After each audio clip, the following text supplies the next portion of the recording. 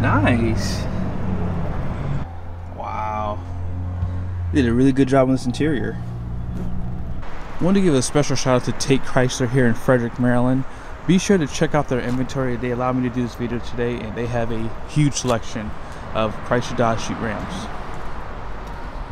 Welcome back to JB Reviews. Today we're going to take a look at a 2021 Ram 1500, and this is going to have the Built to Serve package on it. So really excited to show you this truck. I tried to do this video a while ago, but they sold the truck so quickly I didn't have a chance to do it. So let's go ahead and get into it. But before we get started, let's look at the window sticker.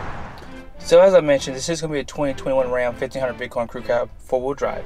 Base price is going to be $43,465. And this does have the base 5.7, okay? So just keep that in mind. And here's all your standard equipment listed just right here. 321 rear axle is going to be standard on this truck too. Starting off the options is your trailer tow group. Built to Serve is $27.95.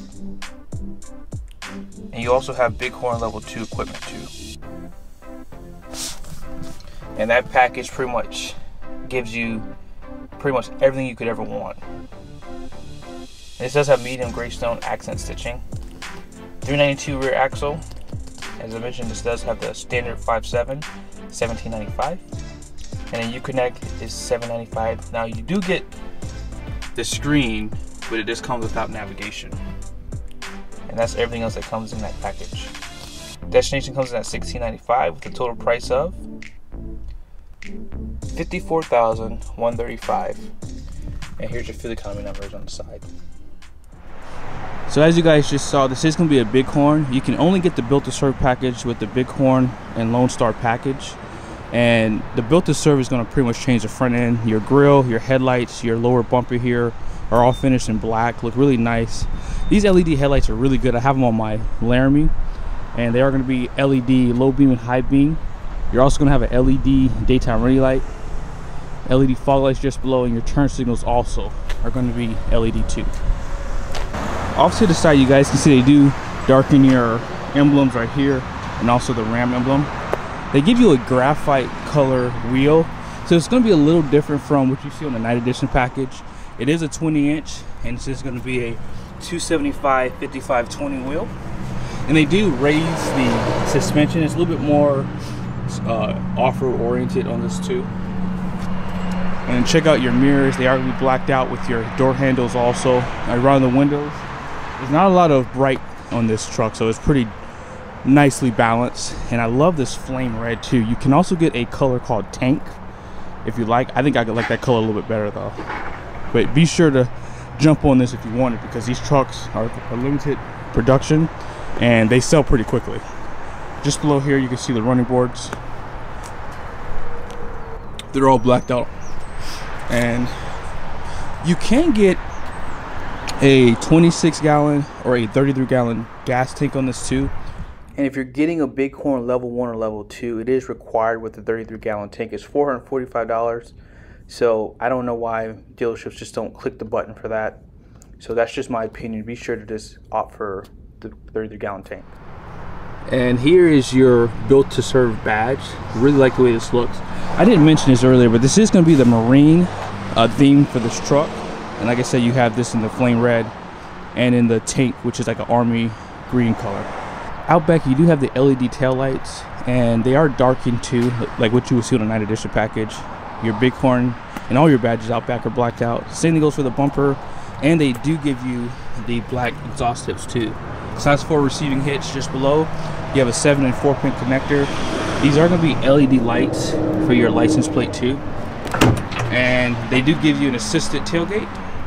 Spray and bed liner is optional, so if you like that, be sure to option it. And you do have an availability for LED lights too. Tailgate's really easy to put up, and you can see where they put the camera, which is on the tailgate. This is actually black accented too. Overall though, really nice truck. I like the way it looks. Really aggressive too.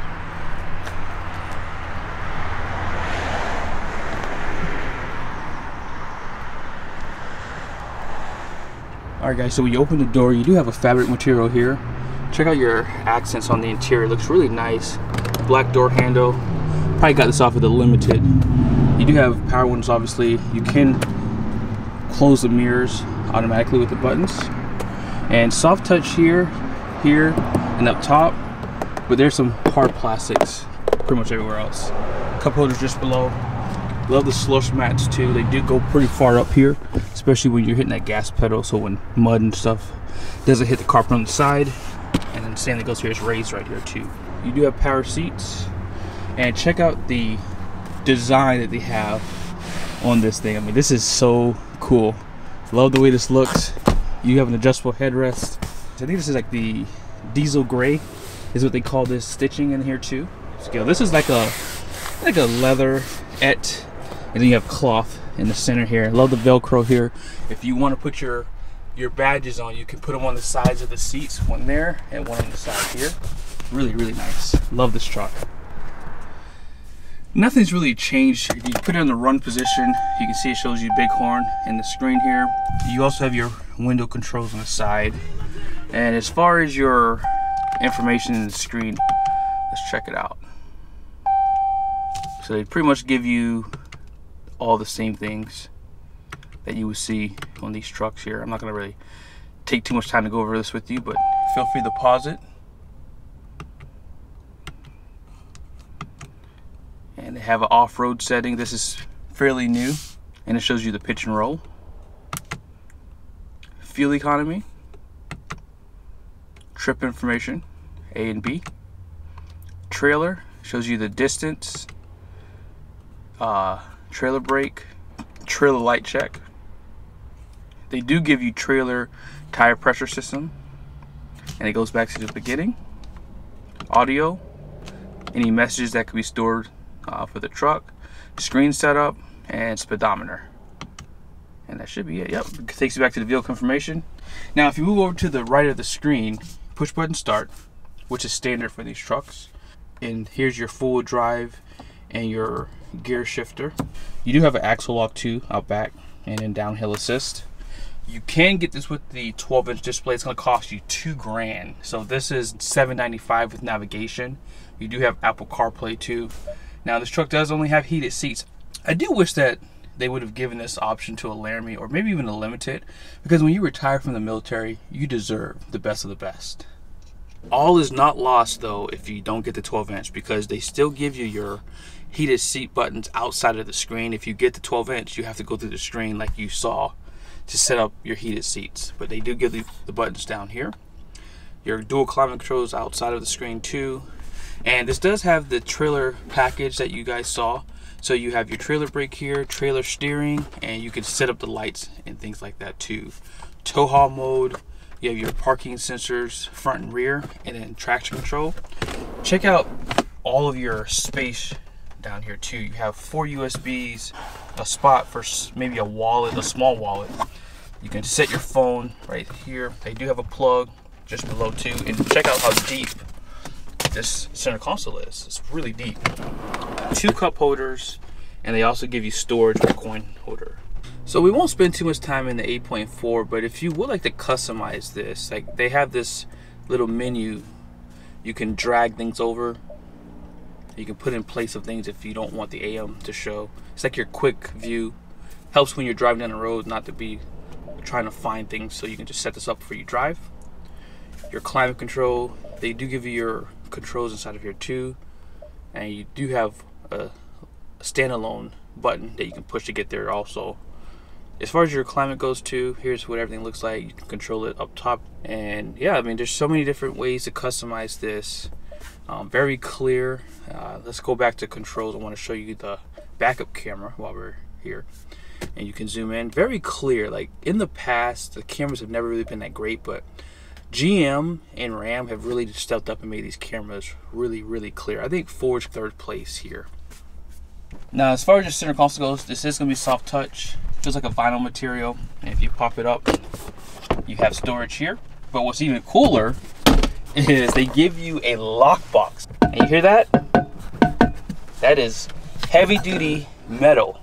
I mean, look at the welds on the side of this thing. My goodness, they went all the way.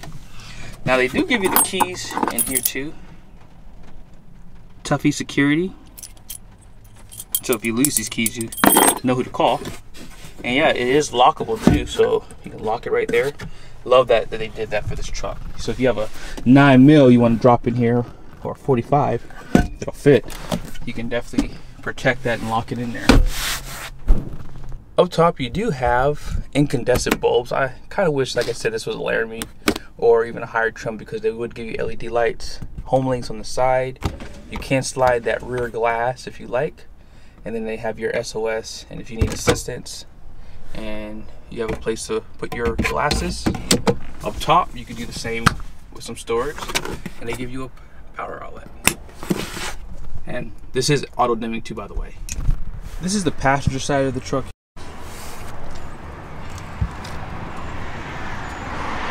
So pretty much everything is the same. Now they do give you a built to serve badge. Normally you would see the Bighorn listed out, but they do give you built to serve. Really nice touch. Storage up top and below. And they do give you an LED light inside of this glove box. Out back, the same design cues as you saw up front follow the back of the interior. Sometimes they don't give you as nice as a door panel back in the rear, but they do that back here. Same thing goes for the seats out back. Really nice design. That's that diesel gray color for the interior. Incandescent bulb. Now something that's a little different back here, they do give you, this is a, I think it's a Molle strip panel, and it's just going to give you extra functional customization for the rear.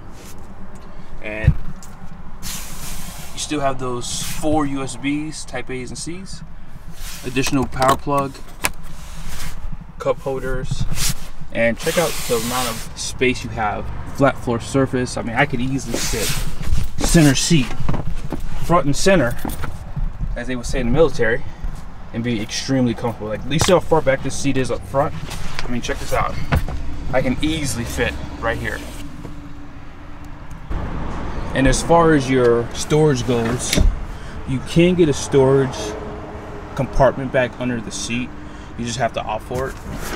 This truck does not have it. And these rear seats do not recline, which is why, again, I wish they would offer this on a Laramie or up. That way you could have some more of these types of features. All right, guys, so we're gonna take it for a quick drive. Overall, I mean, this truck rides really good. I have the e-Torque in my truck, and realistically, you can't really tell a difference on the performance when you're just driving.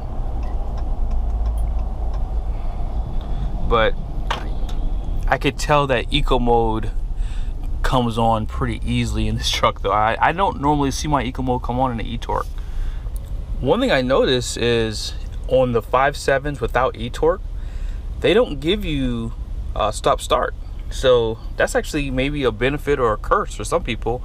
I do like to stop start on the e-Torque trucks because the system doesn't have any lag. So when you take your foot off the brake to go accelerate, the truck actually goes. I mean, it doesn't have like a stutter or anything like that. You almost can't even feel it start off, in my opinion. But yeah, I mean, this truck handles really, really nice. I like these Falcon tires. They're pretty quiet. I mean, they're not extremely aggressive tires, but if you want to run these until they're bald, I mean, I would probably do that and then upgrade to something a little bit more aggressive. But overall, man, this truck, it feels good. I mean, they say this truck is slightly raised. I don't know what that really means. I don't know if they gave it the Rebels suspension just to give it a little bit more of a heightened appearance, but it does feel like it's a little bit higher. Or maybe it's because my seat's so high up. Let me just put my seat down. Maybe that might help. But yeah, the truck does feel like it's slightly higher than my Laramie. Here's a quick acceleration for you. And truck has really good power, really good performance. I'm noticing that the interior is kind of loud. Like, I can hear a lot of the outside noises. Like, that truck going by was extremely loud inside the truck. Yeah, everything is really nice to look at inside the interior, and this truck is really, really comfortable. I love these seats, and I could take this on a 3-4 hour trip and feel good. Under the hood of this built to serve, you do have just a standard 5.7 liter Hemi. This is going to be good for 395 horsepower, 410 pound-feet of torque. This does have fuel-saving technology called MDS. It's multi-displacement system, and it will drop down to 4 cylinders if you're just cruising at normal speeds. I almost forgot to mention it is mated to the 8-speed, 8 HP 75 transmission. All right, here we go. We're gonna go ahead and do a acceleration test. Here we go.